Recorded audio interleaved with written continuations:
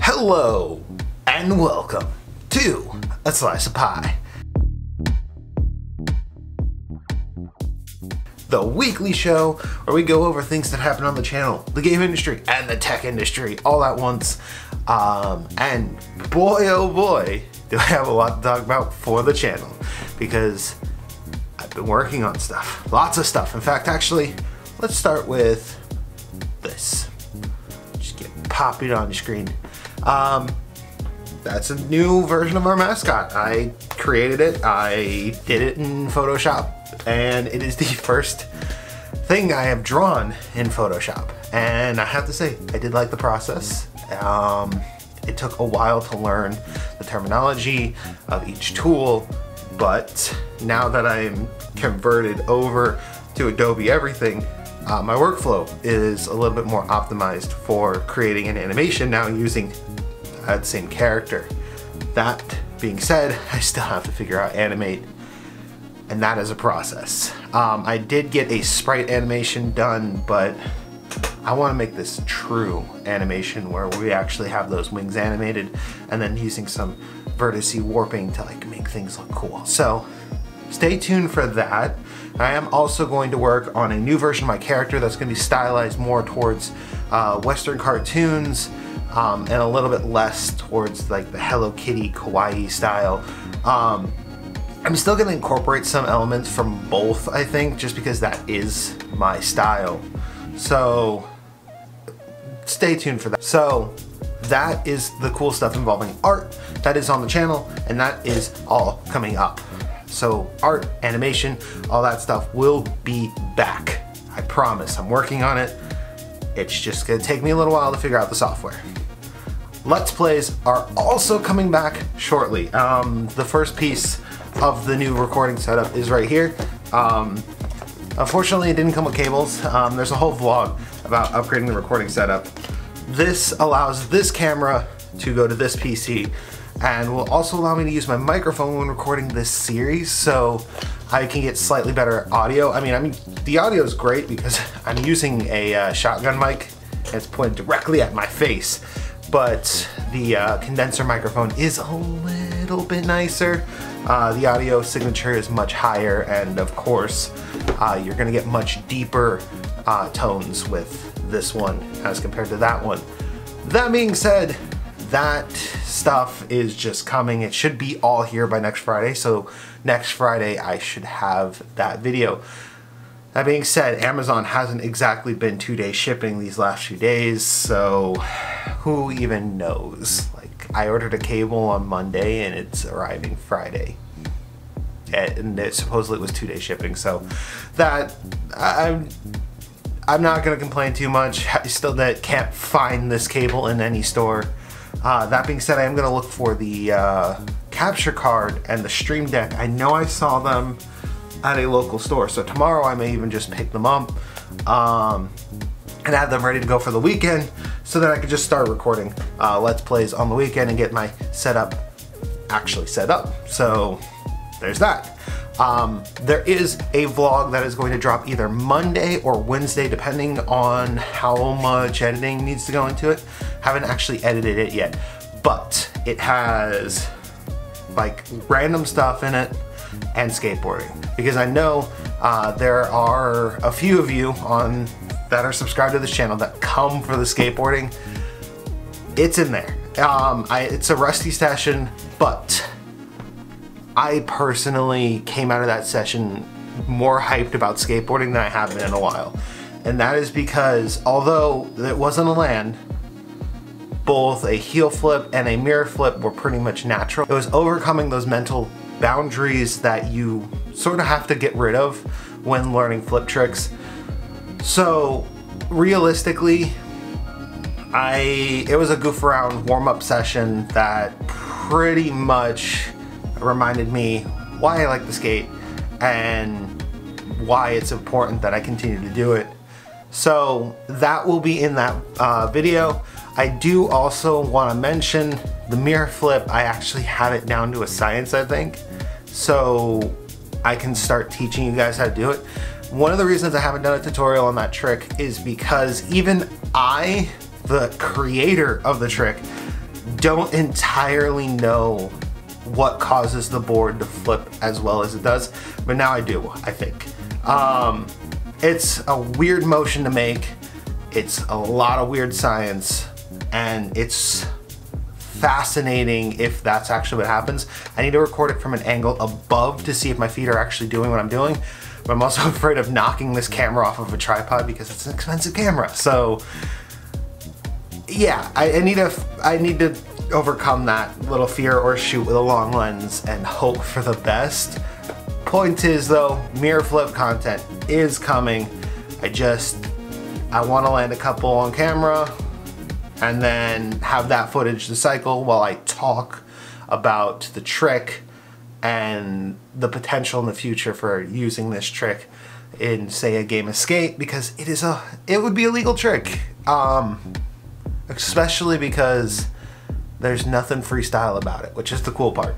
So that is also coming. Just gotta, you know, I gotta work on stuff. I gotta find time. I have a whole weekend to myself though, so I will have a bit of time to work all of this stuff out. I've dedicated this weekend just to YouTube, so that's why I'm wearing the red hoodie. YouTube. Just kidding. But point is, that stuff's all being worked on, and maybe next week I will be able to tell you more on that content. That being said, there's also another video in the pipeline, DIY Test Bench Part 2. Part 1 went up, it was well received. I reinforced the bottom of it, and I actually changed the design ever so slightly, took off that back piece, and now it's assembled. The process of making it was definitely long. Lots of metalworking, but it looks cool. The only problem is I don't exactly have hardware to put into it right now. I tried to like just slap something together and I wasn't getting a post, I don't think. I'm not 100% sure. I wasn't actually getting video out was the problem, I think. Either way, I put a known working graphics card in there and that didn't work either. I'm going to have to approach it after I've got a bit of stuff set aside. Maybe a new CPU cooler, just because the one that's there is probably no good. But yeah, I just got to get that system post and then that video can go live. So a lot, I mean a lot is in the pipeline right now, and I'm actually excited because I actually worked on this stuff and made it so that it will come out sooner rather than later. So all of that is pretty cool. And then something you may have noticed is there have been video transition effects in the beginning of the last few videos.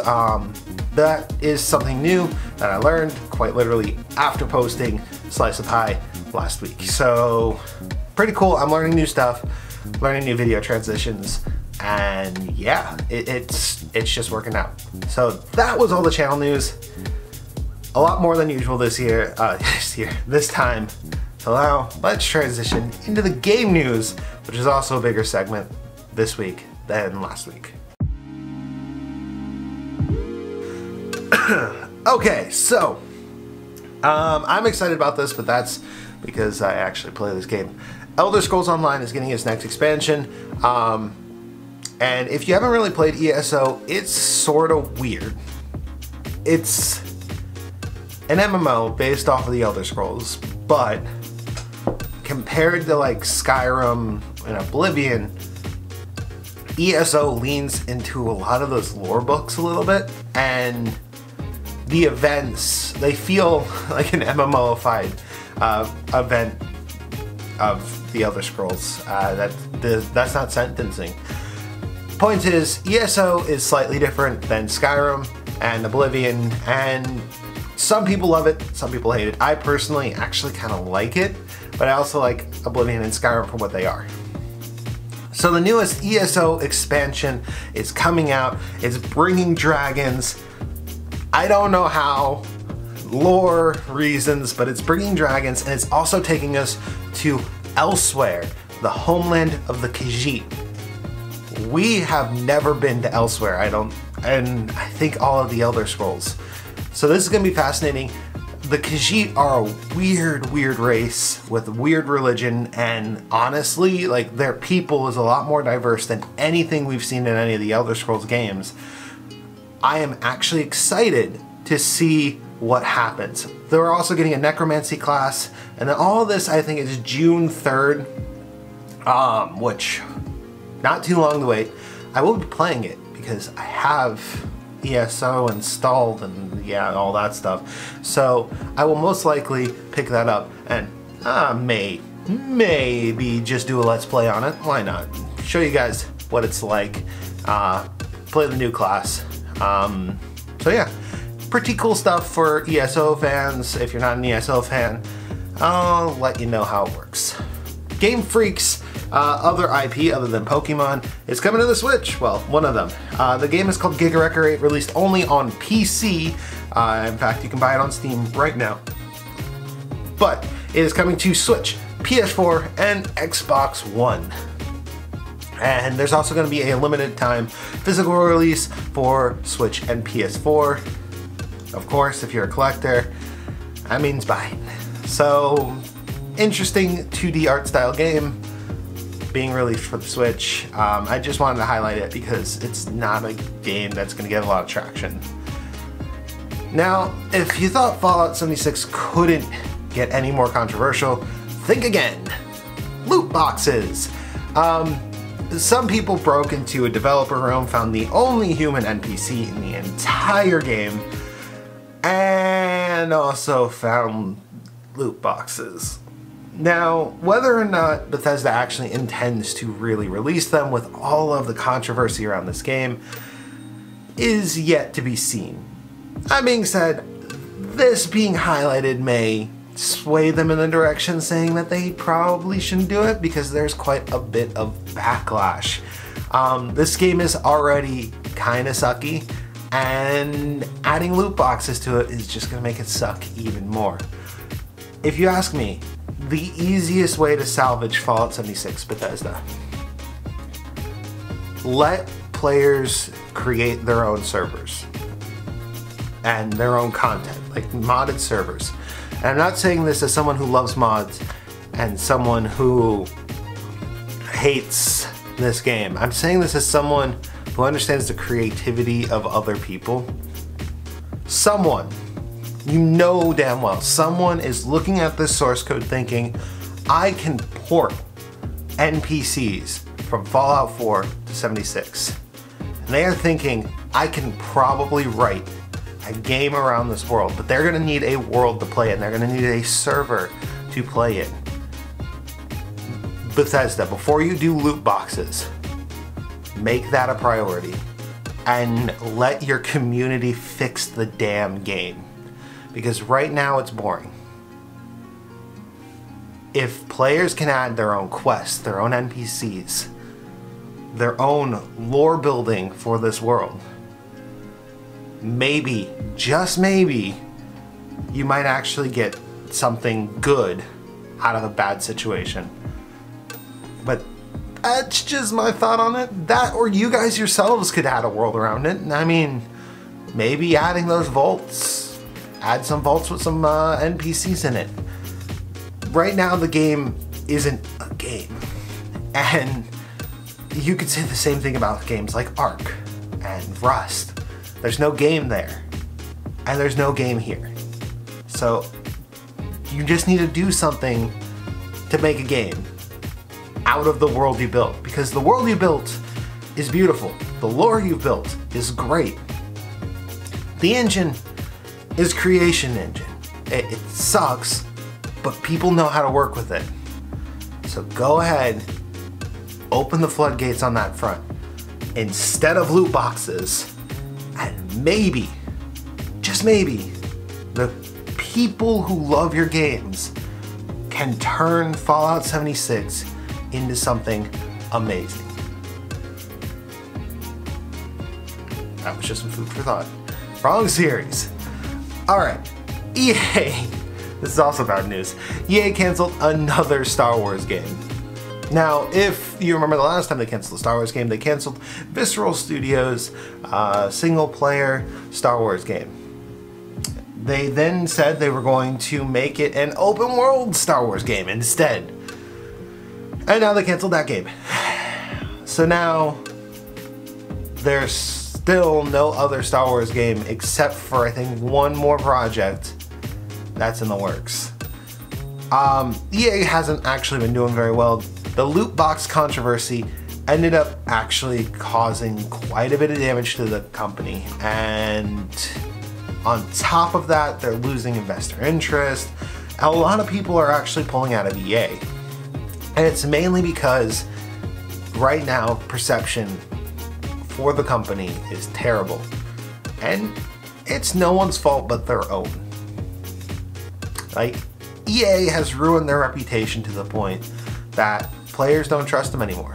It's only like the casual gamers, and as much as I hate that term, yeah, they exist. There are people who will play every FIFA and will play every NBA 2K whatever and every single Madden game, but those people are becoming fewer and fewer, not because gaming is dying, but because many of them stop turning on screensaver. Many of those people have moved up, essentially. They've become more active in the games that they're playing. And as much as I'd like to say, yeah, filthy casuals, there are less casual gamers than there used to be. Many of those casual gamers are on smartphone. Not as many of them are buying full console games. So this is where EA is just getting hit hard. And unfortunately, EA has banked on the casual gamer instead of the real gamer who actually spends money on hardware and tech. They went with the people who just wants their sports games. Yeah, let's just say EA has made quite a big mistake. I think if they let Visceral's game actually come out, we probably would have actually seen a completely different story, because let's face it, God of War came out this year, did great. Red Dead Redemption did pretty great. Again, these games start with just single player. Red Dead has an online multiplayer, but the single player was the big draw to that game. So Visceral's game probably would have done really well. But again, that's just my opinion. Alright, and finally, wow, this is a longer episode than I thought it would be. Tech news! Tech news, tech news, tech news. Alright, so I actually just wanted to highlight one thing from CES that I missed. Not really missed, I actually saw it, but I didn't have time in the last video for it. And that is robots. Because robots are cool. And I love robots. They're honestly, like, they're one of those things that's like, since I was young, a little tiny me, I've always wanted to build a robot. And at some point, I am sure I will. Like, I am pretty sure if I don't create some sort of a robot within my lifetime, I am a failure, because I have wanted to do it for a long time. But the people at CES, they did it, and they made some pretty cool stuff. They made a robot pet thing that just comes to you for attention and cuddles. It's adorable, and I totally get behind this. They made a robot suitcase that follows you around. Very limited use case on this one, but cool nonetheless. There was a robot servant that serves you drinks. Again, pretty cool stuff. They showed this one actually kind of walking around and having to go to its charging dock, which means it is actually ready for use, and it's not just a sale floor showpiece thing. It's an actual like piece of tech that could be sold to someone and used. Pretty awesome. That one's Walker. That one stood out a lot. That's why I even remember its name. And then there are also some pretty like cool quality of life ones. Like there's this one robot that they showed off that's entirely for your pet. Like you can control it from your app so that it gives your dog treats. Cool stuff. Like that's all pretty awesome. And I wanted to end on one positive note because of all of the game news drama. One thing on that pet robot from CES, I know the cameras are important, but just a suggestion, I'm going to show this on Photoshop. Why don't you design the camera thing to look like a top hat? Because that would be cute.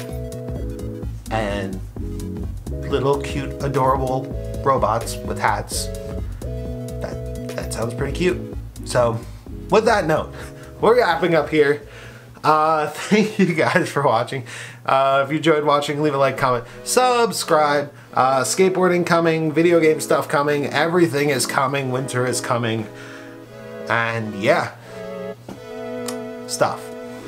Wolfie out.